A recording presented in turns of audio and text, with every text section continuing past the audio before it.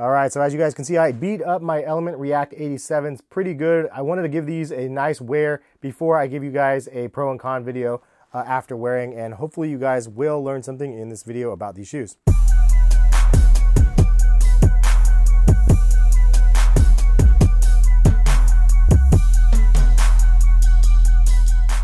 What's going on, guys? Hess here, CollectiveKicks.com. If you guys want to shop this week's top sneaker deals that I post on Twitter and Instagram, check the link in the description, and happy shopping. If you guys are interested in buying these, check the link also in the description. You can buy them from places like eBay and StockX. But in this video, I wanted to cover the pros and cons of the Element React 87 after wearing and let you guys know my thoughts. Also, shout out to Six in the City. He actually mentioned that the two names of the Element React, which I didn't understand, was Francium, which is the 87, and there's another Element React 55, which is Caesium, I believe. I don't know how to say them, but those are supposedly the two most reactive metals on the periodic table of elements. So maybe that's where they get the React Element 87 from. And to me, that's kind of a miss from Nike. They should have had the branding definitely better and more clear for us consumers out there. But before we get into the pros and cons, let's take a look at the shoes and see how badly I beat these things up. And yes, I'll wash my hands after I get done with this video, but you can see the midsole is super dusty, and the sole is definitely worn down a little bit here and there. It actually held up better than expected. You can see little sections here kind of wore down and broke. Sections here. The toe section here got a little bit of drag right here as well. But all in all, I'm actually did better than I expected. This is one of the con things that I'll get into for sure, because it looks really bizarre. It looks like I walked through a dust storm in these things, but I didn't. All in all, the upper maintained the same crappy shape that it has because it doesn't have any structure, as you can see. But these are them, man. So let's go ahead and get into the pros and cons. Let's go ahead and start off with the positives. The first pro for me is it's really an exciting new model by Nike. It's awesome that they created something new, especially for the lifestyle side of things, and I love the overall design elements, pun intended, of this silhouette. I'll get into the design more with the other pros, but all in all, I love the fact that it's an exciting new model that has sparked a lot of interest for consumers out there. The next pro is it's the best all-around Nike React model out of the 4 that have released thus far. I've tried all 4 of them, and I have to say that this is definitely the one that you feel the React in the most.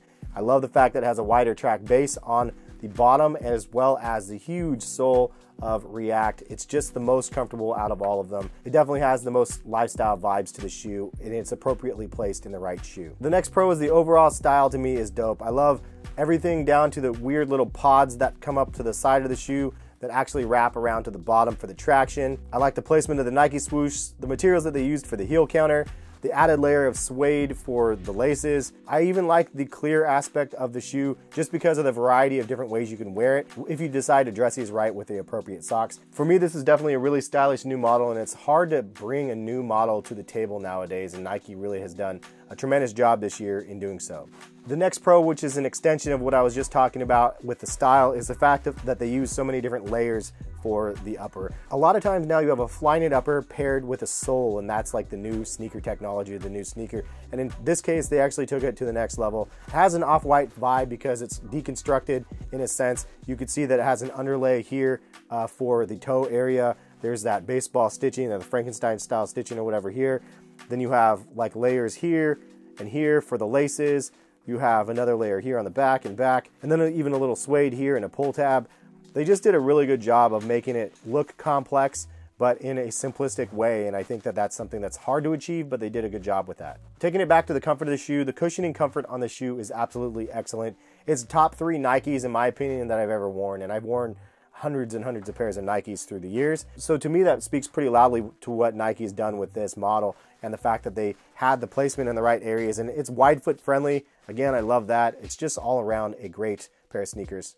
A lot of people want to know what the other two are above this shoe. The Vaporfly 4% is definitely my #1 most comfortable Nike I've ever tried on, comfort-wise, with the midsole technology. I don't even know what the second one would be. I just don't want to say this is #2 because I would forget one of the other ones that are out there. And if you guys can think of something that's more comfortable than these, leave a comment in the comment section. As I mentioned, the React is massive on the heel, and it's just really well felt. One more pro worth mentioning is that these do fit true to size. I bought up a half a size thinking they would work, and yes, they actually do, because I like having a little extra wiggle room in my toes, as you guys already know.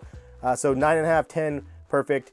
But if I could do it again, I would definitely get a 9.5. Another pro is the sole is actually a bit more durable than expected. Yes, I know it looks like trash because it's kind of worn down, but that's kind of the way Nike React does its thing. But the traction pattern and placement is actually better than expected, and it seems like it's definitely more strategic than it looks because it just looks really busy. Ultimately, it ended up being quite functional. And the last pro that I wanted to mention to you guys is the fact that this shoe is actually quite breathable. This upper doesn't look like it would be breathable because it is kind of like a plasticky sort of material. If you hold your hand inside of the shoe and breathe into the shoe, you can actually feel all of the breath. Like, it's really, really breathable. So much better than I anticipated and definitely noteworthy. Now that we are done buttering you guys up, I'm gonna go ahead and get into some of the cons. The upper, I mean, let's just start there. I'll probably have 5 cons related to this upper, so just sit back and relax and listen. First things first is the fact that it's see-through. Yes, I know it's a pro, but it's also a con. To most people out there, it's just one that you have to coordinate with your outfits a little bit better. You absolutely, mega con, don't wear these without socks. It looks hideous. It looks just terrible. Always wear socks. But the other part of the upper that makes this material a con is the fact that it's just not stretchy. Like, it's not stretchy at all. It's like insanely not stretchy. And that's a unique feeling for your feet. It feels very misplaced. Like, you're used to be able to put your foot in and it's like, oh, this is cool. It like morphs to my foot a little bit here and there. But this like is the worst morph job ever to your foot. And an additional point to that is the fact that the upper is just extremely flimsy. Like, it's really flimsy upper. There's no structure here. And you could see it kind of holds the like weird shape from it being wrinkled all over the place. It's just not overly attractive when it gets worn down quite a bit like this. And probably the most noteworthy and the oddest thing that I didn't think would be a con is the fact that it looks like there's dust underneath the shoe. Now, this might not be the same on the sail pair. Maybe this is just one on the black pair, but I don't know if you could see this from the camera. It looks like there's dust underneath here, under the underlay of the shoe, as well as the underlay here, as here. It just looks terrible. It looks like these have been through a dust storm. But I haven't been running around in the dirt. Like, this is crazy to me that it's so dusty underneath here. I'm gonna try to clean them up with the Reshoevn-ator and see if I can make this go away, but I don't know if it's gonna work. And I'm not gonna blame this on the Reshoevn-ator if it doesn't. It just seems very weird why this would be that way. Maybe it's because this material, again, is so breathable and you have an underlay, and because you have an underlay underneath a breathable material, it's gonna look like crap. So that is, I mean, buyer beware, I guess. If you don't care about that, not a big deal. But after you wear these a bit, you're like, dude, it's like a pet peeve to look down and think your shoes are really dirty, and maybe they truly are because of the dirt that comes through, but it looks like trash. But I know I'm not the only one that has had that problem. For those that have had this shoe, comment in the comment section if you've had this problem as well. Moving right along, now that we've had a lot of cons about the upper, the final thing to note about this upper is the tongue. The tongue in general, it holds the same properties and the elements of the entire upper, which is this flimsy, crappy material that Nike has decided to charge a premium for. And they engineered it really, really well. I mean, it's breathable, but it's like one step forward, 2 steps back. You created something really breathable that's transparent. Good job, dude, but now you have something that's not all the other things that I just said. Like, it's flimsy, it doesn't hold structure. But when you slide the shoe on your foot, the tongue gets twisted like this super easily, and then you're putting it on, and then you have this problem here where it's just folded over and you're putting it in your foot. And I mean, it's kind of like a mini thing. But when you are a busy person and you wake up and you have to get somewhere quick, you can't really grab these shoes and throw them on unless you do, and then it ends up like that on your foot and it's all folded over and uncomfortable. I don't know about you guys, but for me personally, I don't untie and tie my shoes every single day. I have them just where I want them. I usually just slip them on, which is why the Ultra Boost has been amazing for me, because it's such an easy shoe to get on and off your foot. This is not an easy shoe to get on and off your foot. The tongue definitely gets twisted all the time. I will say that if you rock these with ankle socks, the heel collar actually does dig into your foot a little bit. I said in the original thoughts that this wouldn't happen because this is kind of like a felt material, and so it shouldn't really happen, but this is a felt material. On the backing of it, though, is really kind of rough, and so if you wear this for an extended period of time, this does kind of wear down. Heel socks might not be the way to go with these, but in general, I don't think heel socks should be the way to go with these anyway, because you want to wear the crew socks with the crazy designs on them and colors, because it can really add a lot more to the shoe in general. Another con is the fact that these are definitely not weatherproof. Obviously, the upper is extremely breathable, but because of that, there was a little bit of a downpour one day, and like my feet were soaked because it rained in them. Like if somebody throws water on your shoe, it's just gonna go splash.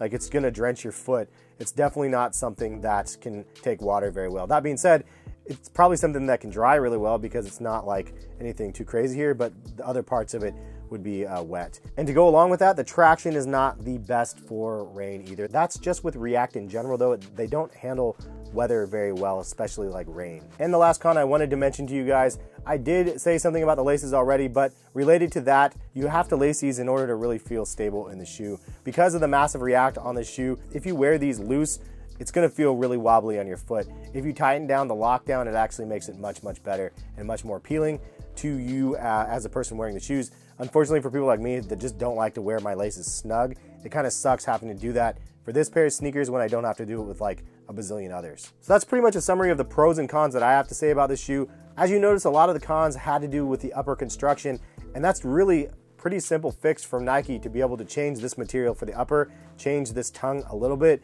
and you have an amazing shoe. The fact that they have the midsole technology down and it's really solid and it's really quite good, like that has a lot of room for promise. I love the overall aesthetics of the shoe. I just don't love the choice of materials in all aspects of them. There's some positives and there's some negatives to everything though, and at the end of the day, it's personal preference, and these are just some of the things that I wanted to mention to you guys. So to quickly go over some of the metrics for the shoe, I wanted to mention the fit for the shoe I would say is true to size. I went a half size up. Definitely wish I would have gone true to size. The cushioning for the shoe is really, really good in my opinion. I'd give it a 4.5 out of 5. It's better than the Epic React in my opinion. Comparatively to the Adidas Boost, it feels more like the 9317s than the Ultra Boost, just a lot softer. As for responsiveness, because it's super big and super soft, I honestly don't feel it being really responsive. I know it's supposed to be React, so it's supposed to be responsive, but for me, I don't feel it. I'd give it a 3 out of 5.